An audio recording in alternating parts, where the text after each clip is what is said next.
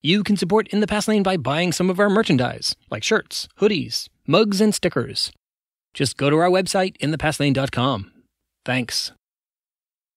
There was always something sketchy about Aaron Burr.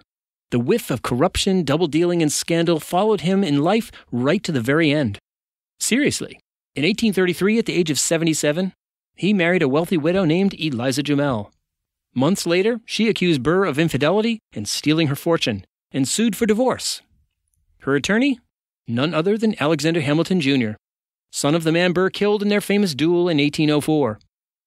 As fate would have it, Eliza Jamel's divorce was granted on September 14th, 1836, the same day that Aaron Burr died. You are listening to In the Past Lane, the podcast about history and why it matters. We, the people of the United States, in order to form a more huddled masses yearning to breathe free. Consider that we shall be as a city upon a hill. That all men and women are created equal. Give me liberty or give me death. Nobody's free until everybody's free. The government of the people, by the people, for the people, shall not perish from the earth. History matters because it's not just about the past. History's about us, here and now. It explains the world we live in and why things are the way they are. And history gives us insights into how to achieve a more just, peaceful, and prosperous future. So people, let's do this.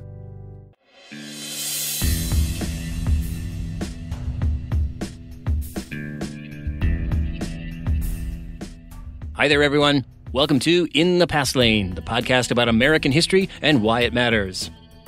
I'm host Edward T. O'Donnell, your historian at large, and this is In the Past Lane, episode 88, in which we look at one of the great scandals from the early Republic, a scandal led by one of the great scoundrels of the early Republic, Aaron Burr.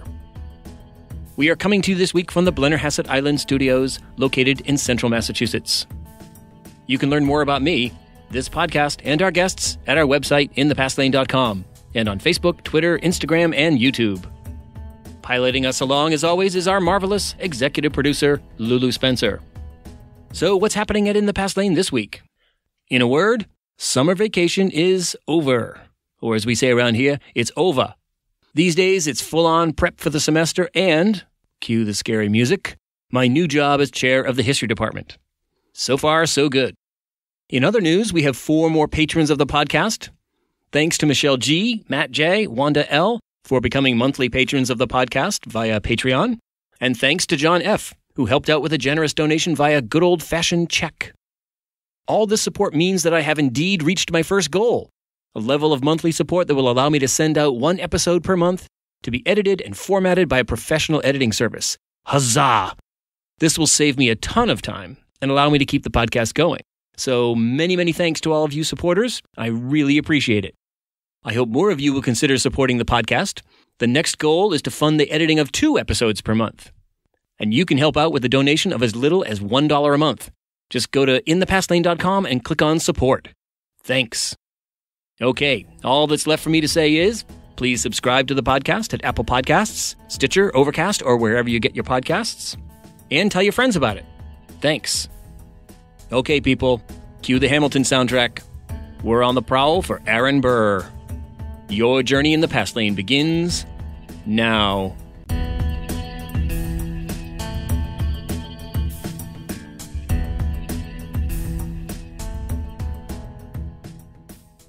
Aaron Burr. We all know Aaron Burr was, as his character says in Hamilton, the musical, the damn fool who in 1804 shot and killed Alexander Hamilton. More specifically, Burr was the sitting vice president who shot the former Secretary of Treasury in a duel resulting from a personal feud. Think about it. That's the equivalent of Vice President Mike Pence killing former Secretary of the Treasury Tim Geitner or Jack Lew. Amazingly, Aaron Burr went back to Washington, D.C. and finished out his term, leaving office in March of 1805. One of the statements by Hamilton about Burr that contributed to their feud and duel was Hamilton's warning that Burr had no morals and was a man driven by pure ambition. To one friend, Hamilton wrote, "As to Burr, there is nothing in his favor. His private character is not defended by his most partial friends. He is bankrupt beyond redemption except by the plunder of his country. His public principles have no other spring or aim than his own aggrandizement. If he can, he will certainly disturb our institutions to secure himself permanent power, and with it wealth. He is truly the Catiline of America. Catiline, of course, was a nefarious character from the early days of the Roman Republic. Hamilton later wrote to another friend that Burr's ambition for power was boundless. He was, said Hamilton, sanguine enough to hope everything, daring enough to attempt everything, wicked enough to scruple nothing. So, was Hamilton right? Was Burr a power-hungry demon? His critics would say yes, and for evidence they'd point not only to his killing of Hamilton, his chief political rival, but also to the bizarre plot he got involved in just months after leaving office in 1805. To this day, scholars are divided in their assessment of just what Aaron Burr was up to in 1806-1807. We do know that Burr headed out to the recently acquired Louisiana Purchase territory and began recruiting men and building ships for some sort of expedition. Some evidence suggests that Burr was planning to launch a military campaign to break off a chunk of the United States from the lower half of the Louisiana Purchase, plus some of Spanish Mexico, to essentially create an independent nation with himself as its emperor. And there's evidence that Burr was floating variations of this scheme by British officials, urging them to support it. And there's ample evidence that this scheme also had the backing of General James Wilkinson, the highest-ranking officer in the United States military. For his part, Burr claimed he was merely assembling men and equipment to establish a colony in the new territories. In any case, as we will hear in my conversation with historian James E. Lewis, Jr., the significance of the alleged Burr Conspiracy rested not on whether or not it actually existed, but the fact that people believed that it did. As a result, the Burr Conspiracy contributed to a major crisis in the early Republic, one that suggested the young and fragile American experiment was on the verge of collapse. This incident is a vivid reminder of just how dicey things were for the United States in its earliest days. If you remember my interview with Carol Birkin in episode 28 of In the Past Lane, the 1790s were marked by bitter political feuding, vicious partisan media, and social unrest that nearly plunged the young nation into civil war. Then, in 1804, Burr killed Hamilton. Then, just 2 years later, the alleged Burr Conspiracy was uncovered. 5 years later, in 1812, the United States went to war against Great Britain for a second time. 2 years after that, in 1814, the British attacked Washington, D.C. and burned the White House. It's worth keeping these incidents in mind when we think about the early republic. The founders may have set up a remarkable political system based on the Constitution, but there was no guarantee that it would succeed. Indeed, the founders were keenly aware that all previous attempts at republican government had failed. This historical awareness, plus the context of near constant political turmoil, made the crisis of the Burr Conspiracy of 1806-1807 an alarming and consequential event that we need to know a lot more about. Don't go anywhere, people. In the Past Lane, podcast about history and why it matters. We'll be right back.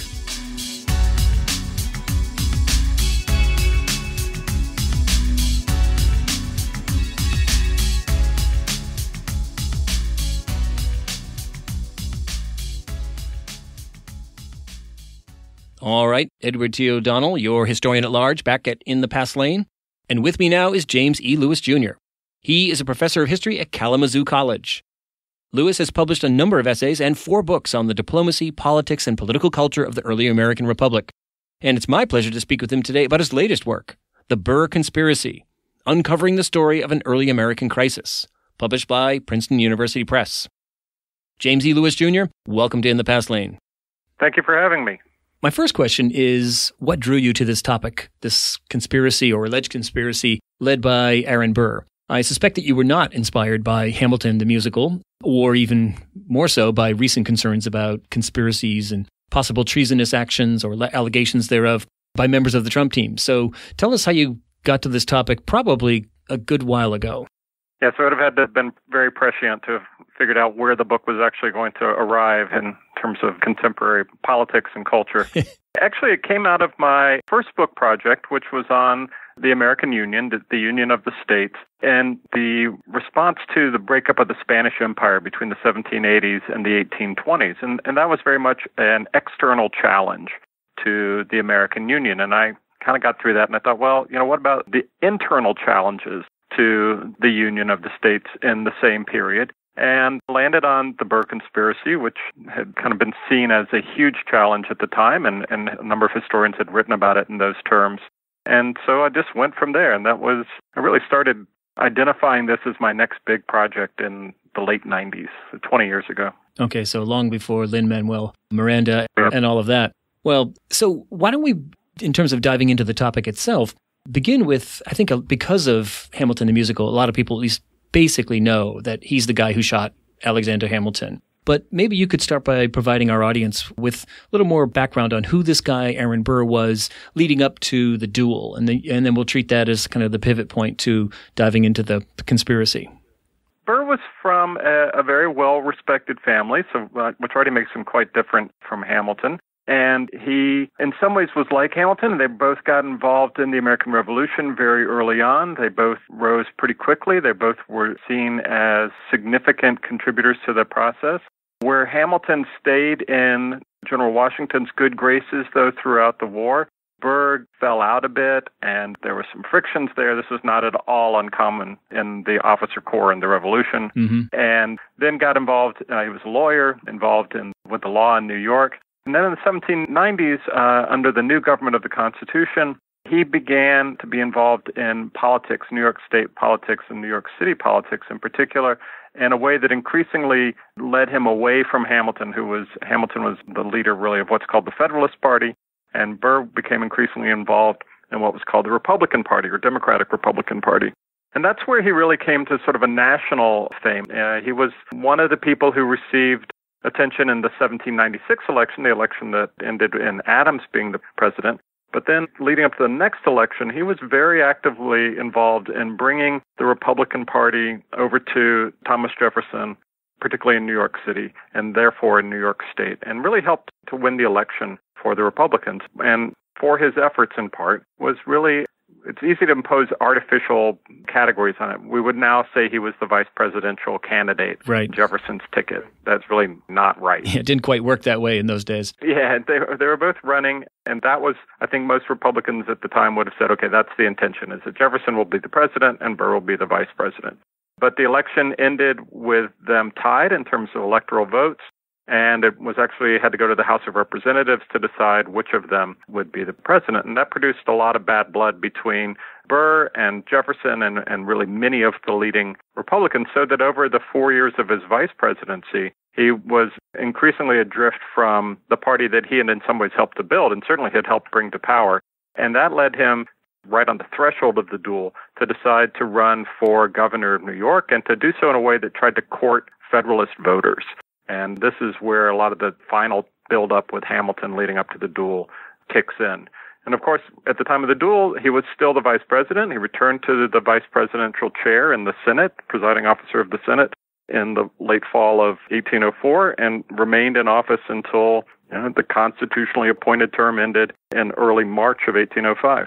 That part of it is always quite remarkable, that with all the furor and actually being indicted both for murder and for the charge of dueling, charges that never result in any kind of conviction, he just, I wouldn't say he saunters back to Washington, but he is in Washington in full plain view until his term expires months later. Oh, yeah. So he does leave office in March of 1805, and the next story, the big story that you focus on in your book, really comes right on the heels of him leaving office. He seems to have an immediate plan. And so what's he up to in 1805, 1806? He's very active in the recently acquired Louisiana Territory, the Ohio Valley, upstate New York, in western New York, I should say. So there's some things we do know, and we definitely know where he was and to a large degree the things he was doing. Tell us about that. Yeah, so we know a lot more about where he was, his movements, and some of the people he was meeting with than what the ultimate goal of all this activity was. But he spent the summer of 1805 and the fall, really, of 1805, touring almost the entirety of the West at this point being primarily the region between the Appalachians and the Mississippi River, though he also went to St. Louis. He also went into other parts of what would become the state of Louisiana. So he's all over the place. He's meeting in many places with the people who are somewhat disaffected from the Jefferson administration, but that's not a universal truth. In Kentucky, he's well in with the people who are very much the supporters of the current administration. But he's traveling everywhere. He's meeting with people. The rumors are saying that he's got 4, 5, 6 different things in mind, some of them perfectly laudable, like helping to organize a company to build a canal around the falls of the Ohio River at Louisville, and some of them much more dubious, possibly raising a corps to go against Spanish Mexico or Spanish Florida, and possibly even a plan of dividing the United States at the Appalachian Mountains and setting up some kind of empire of his own west of the mountains. And the primary evidence for that is that he does seem to be recruiting people and gathering, men and ordering the building of boats and raising of supplies. So it's not just that wherever he goes, there's this whiff of conspiracy. He does seem to be doing something. And the question is, as you note, it's enveloped in mystery, to quote your passage. Right. That what his intentions, and in all 3, 4, 5 possible explanations seem to be plausible. So you note that his explanation is that he's just simply planning to create a settlement or a colony in the Louisiana territory or perhaps in Spanish-held Texas. But there are these other possibilities that he's going to divide the country in half and basically turn that west of the Appalachians territory into his own nation that he will dominate. Right. What are some of the other scenarios? Well, there are enough tensions with Spain at this moment, particularly over the Louisiana Purchase, which the Spanish did not believe was legitimate at all. They had transferred Louisiana back to France with the understanding that it couldn't be sold to anyone, particularly to the United States. And so there were enough tensions with Spain that it was plausible that what he really wanted to do was to get men ready to go to war with Spain if a war broke out.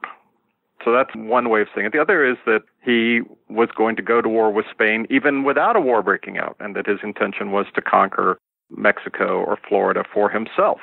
There were certainly these ideas that he wanted to settle land, and there was a purchase of a shadowy claim to a chunk of the Louisiana Purchase territory in 1806 that made that seem somewhat plausible. There were people who talked about, maybe he's just going out to the West to restart politically, and he's going to come back to Washington as the territorial delegate from one of these places or a senator from Tennessee, for example. So it's a real range of possibilities, and the range narrows as he does, particularly in a second tour of the West in 1806, he does start to have people building boats for him. He starts to stockpile supplies, at least foodstuffs and some other supplies. And he starts to have what seem to be his agents in upstate New York, in western Pennsylvania, in Ohio and Kentucky, in Tennessee, who are recruiting men for him. And this is something that later in the century is going to be actually a not surprising thing with filibustering and these sort of private invasion armies. But this is certainly one of the first, if in fact that's what it was. And it's always important to place ourselves in the context of what's going on. This seems incredibly treasonous, incredibly dangerous, but there are lots of people in America in 1805 who would not be upset by an attempt to expand the territorial boundaries of the U.S. by invading, one of these neighboring colonial powers. Right, and that wouldn't have been treason, right? There were laws against that, but certainly it would not have been a treasonous offense to have done that. And treason would have been dividing the Union. It would have been making war against the United States. And that could have taken the big form of trying to divide the United States. It could have taken a smaller form of making war on the new U.S. possessions around New Orleans, seizing the American fort there, seizing the Bank of the United States, which had just founded a new branch there. So that would have arguably been treason as well, and not just the act of really saying, okay, I'm now at war with the United States.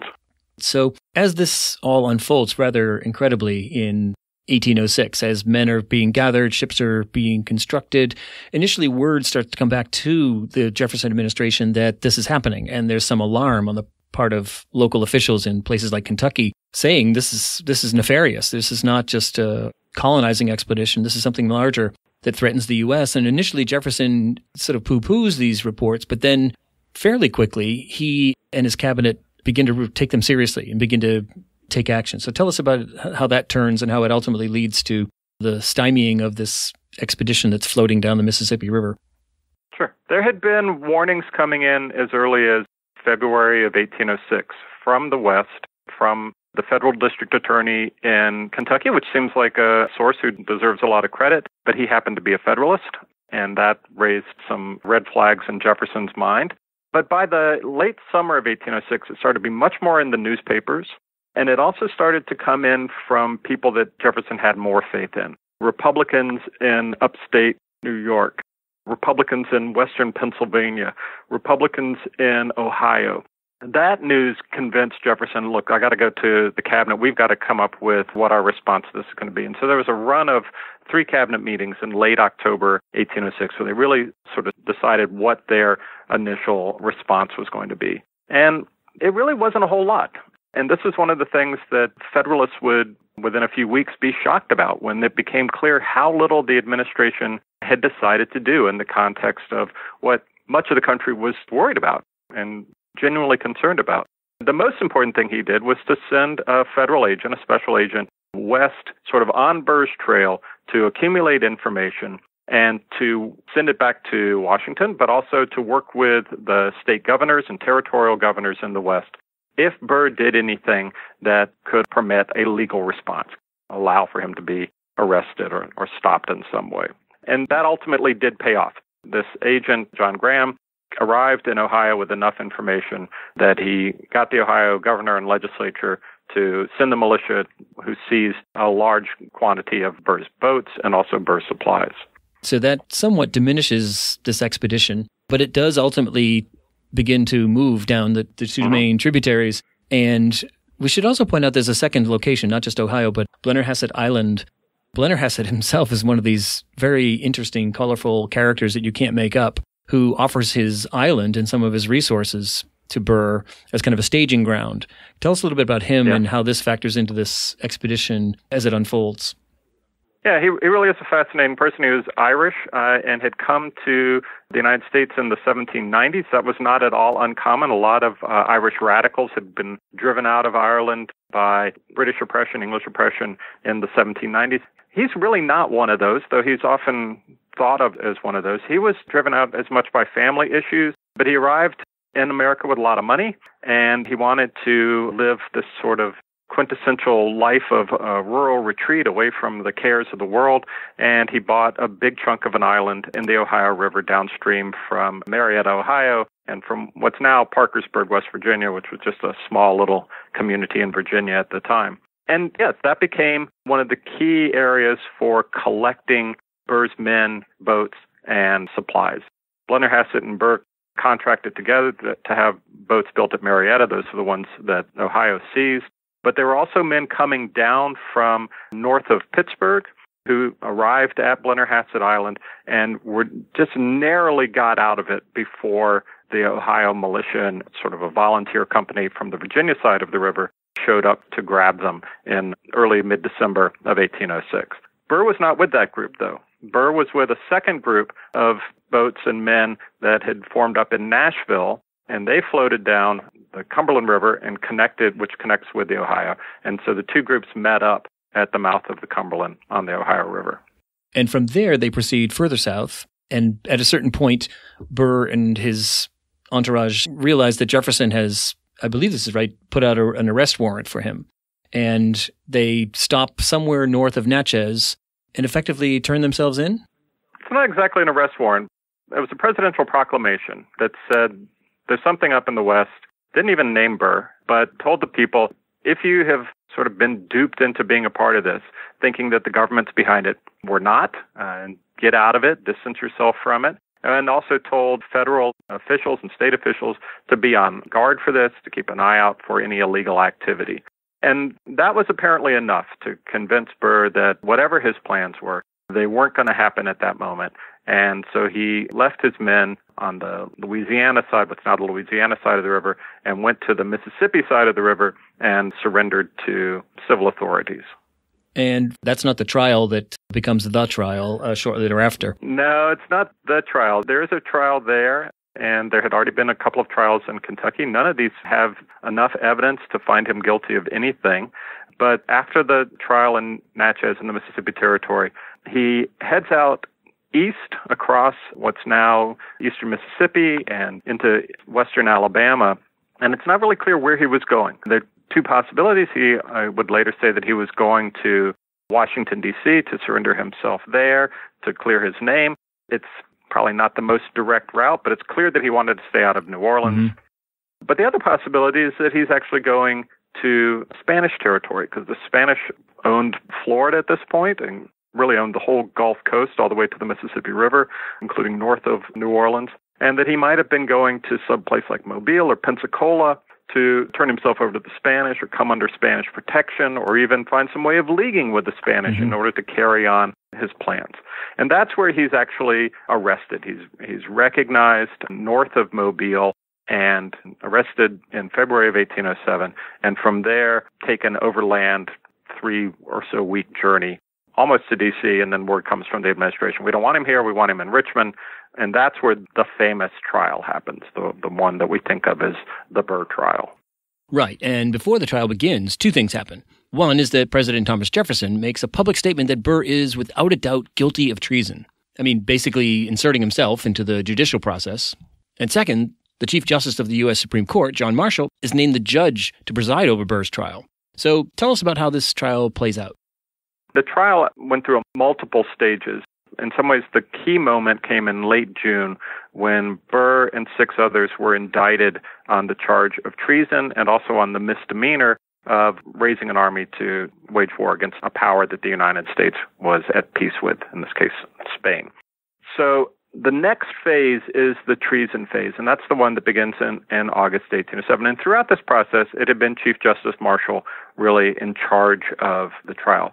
Marshall was very shocked that the grand jury could come back with treason indictments against these men, and particularly against Burr. The indictment spelled out very clearly, it had to, where the crime took place and when the crime took place. And it said that the crime took place, the crime of treason, took place on December 10th or December 11th, 1806, on Blennerhassett Island in the Ohio River. And Burr wasn't there.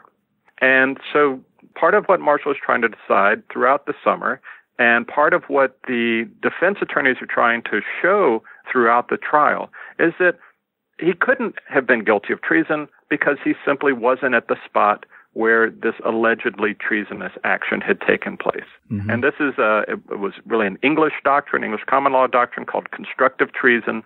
And the question was, does that apply in the new United States? And Marshall ultimately decided, no, it does not. The Constitution is extremely clear on what constitutes treason in the United States. And it's 2 things: levying war against the United States or giving aid and comfort to the nation's enemies. The United States was at peace. It didn't have any enemies.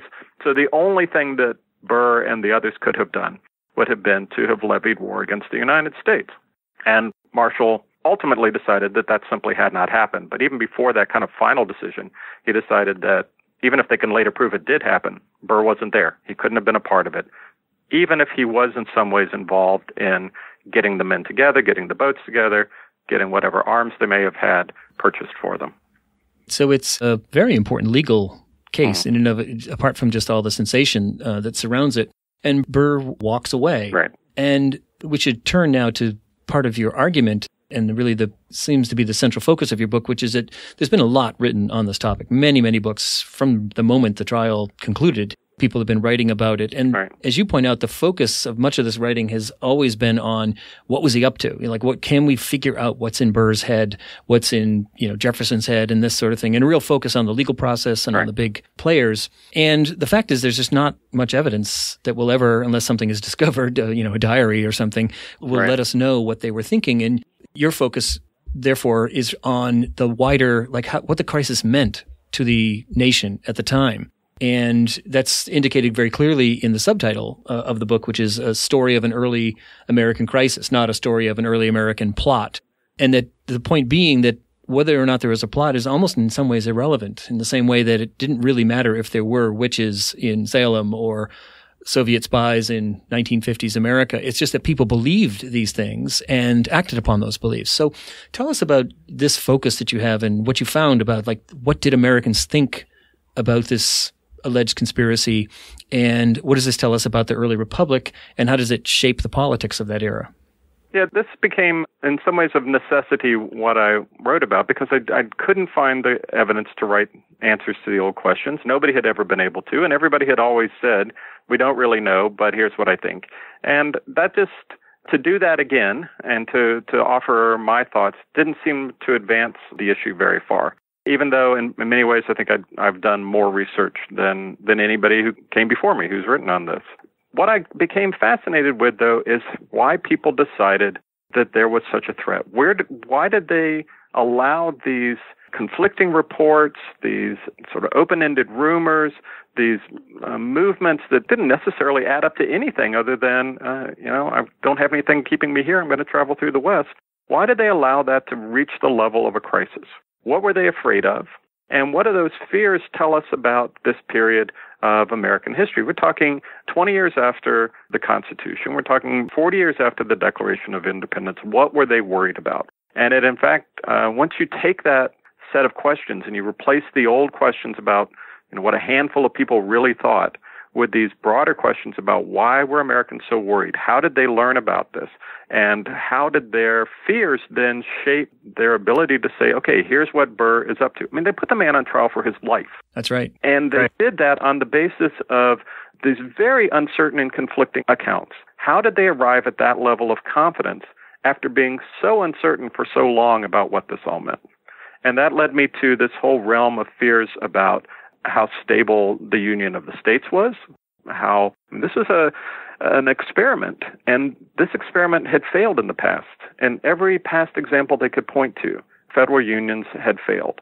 And they were very worried about it. They had been very worried about it going back to the Revolution, when the Union was even less formal, but was necessary in order to defeat the British.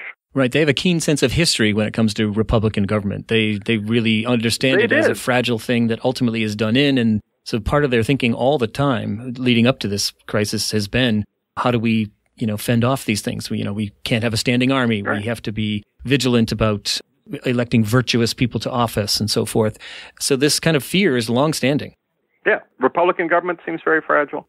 Federal union seems very fragile. They look at themselves and they see the kinds of people who have historically destroyed these governmental structures, and they worry about not just the external fears that I had studied in my first book, but they also worry about these internal sources of anxiety. There are people right here who are ambitious, like Burr, who have no principles, as Burr seemed not to have any principles, who would be happy to jump on board something that would allow them, as one put it, to dip their hands in Mexican gold, right? There are greedy people, there are ambitious people, and they aren't going to scruple to destroy this experiment in Republican government and federal union if they can advance their own personal interests.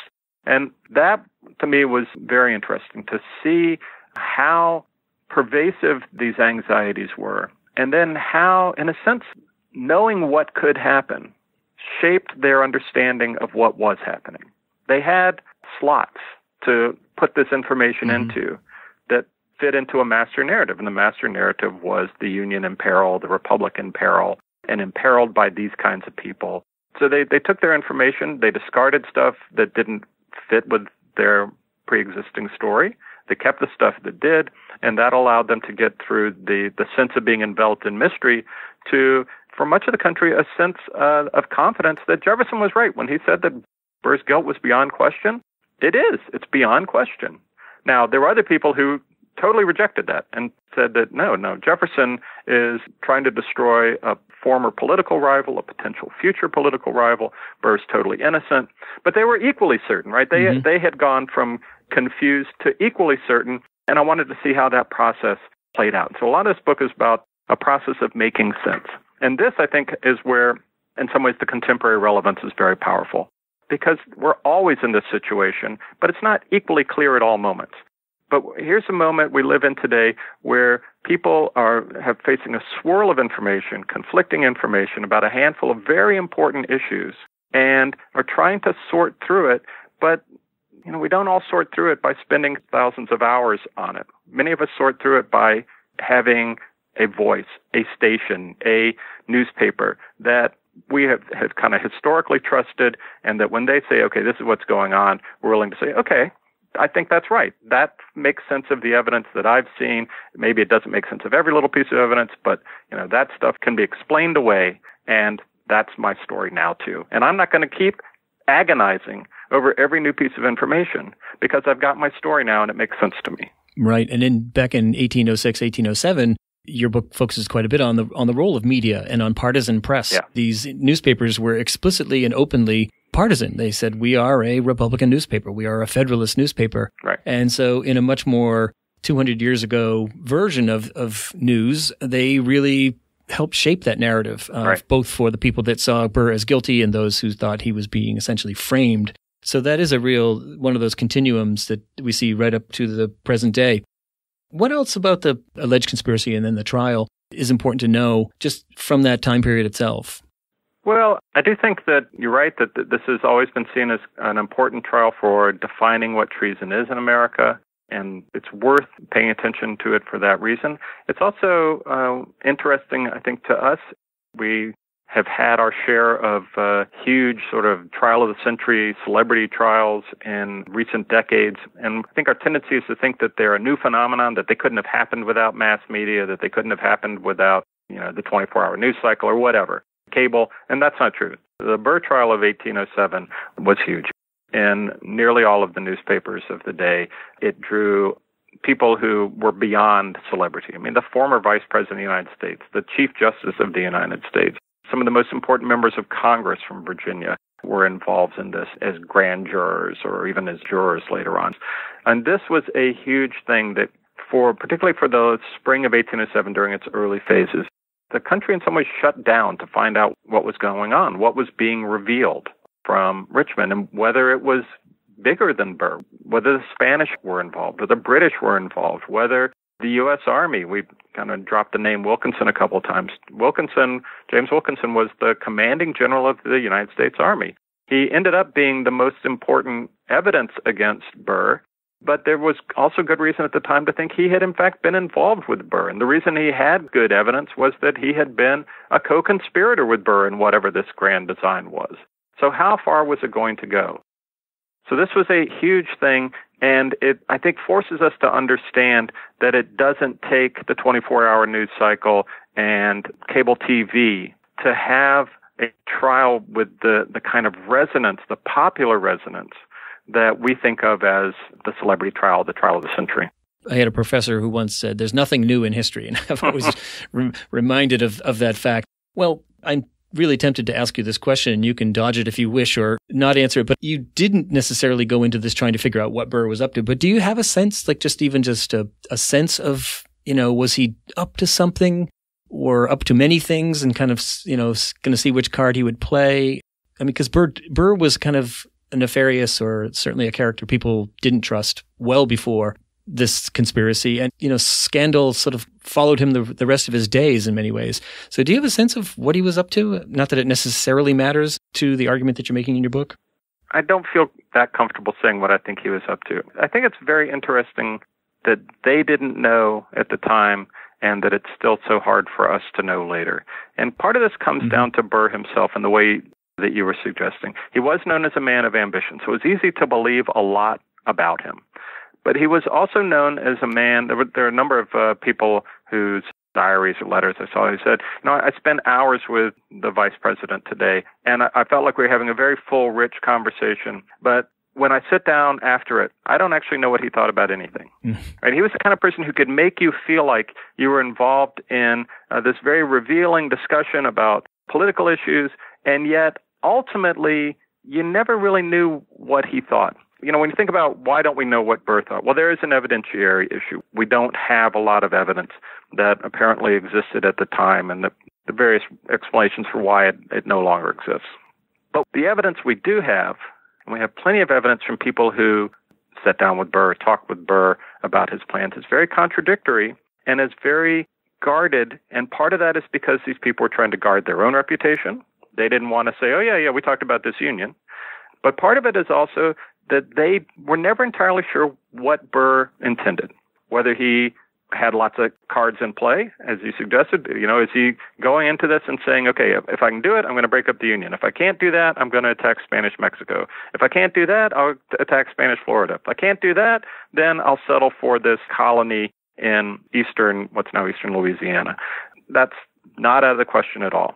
If you look at what the people who thought they were participating in his plans say, they say lots of different things. One of the ones that I was struck by, though, is how many of them said something along the lines of something that added up to, we're going to conquer Mexico and it is going to be an independent nation. So Blennerhassett says at one point in his diary, I was going to be the ambassador to Great Britain. that was going to be my reward for backing this from the beginning and putting money behind it. He could only be the ambassador to Great Britain if there's an independent something that Burr's in charge of. Right. So ultimately, as you say, we have to go by evidence, and the evidence is unclear and probably will remain so forever. Well, this has been a great discussion. Your book is really fascinating and tells us a lot about the early republic and also about the politics and media and, you know, the inner thinking of people when it came to what was then a very young, uncertain republic, and how the Burr trial really, I guess, forced all that out into the open, and with many, many parallels to our current time, talking of political scandals and allegations of treason. So thanks so much, James. This has been a really terrific discussion. It's been wonderful. Thank you. James E. Lewis Jr. is the author of The Burr Conspiracy, Uncovering the Story of an Early American Crisis, published by Princeton University Press and available everywhere.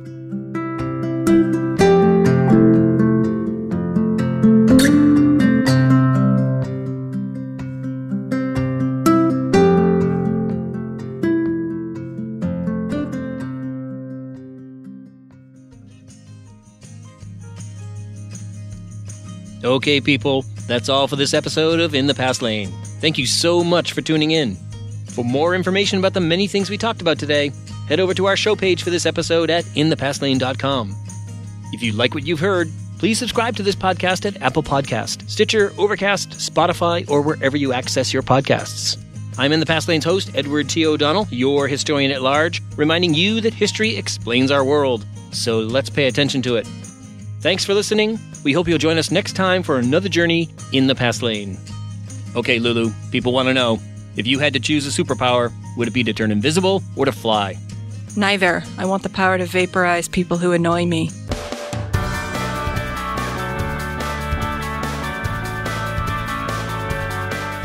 SBI, Snoring Beagle International.